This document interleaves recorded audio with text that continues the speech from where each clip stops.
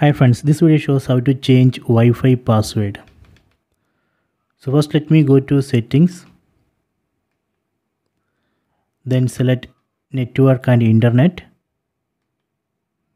then select connected Wi-Fi network or the Wi-Fi network for which you want to change the password. So I want to change the password of this Wi-Fi network. Select it, then go down, then select forget network, then select OK. So this will remove the password of this Wi-Fi network. Then we can enter the new password. Okay, done. Then go back, then try to connect to same Wi-Fi network again. See, this time it's asking for the password, so here I have to enter the new password.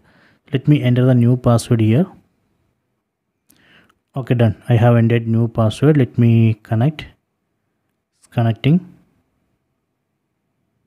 Okay, connected. So this way we can easily change the password of the Wi-Fi network.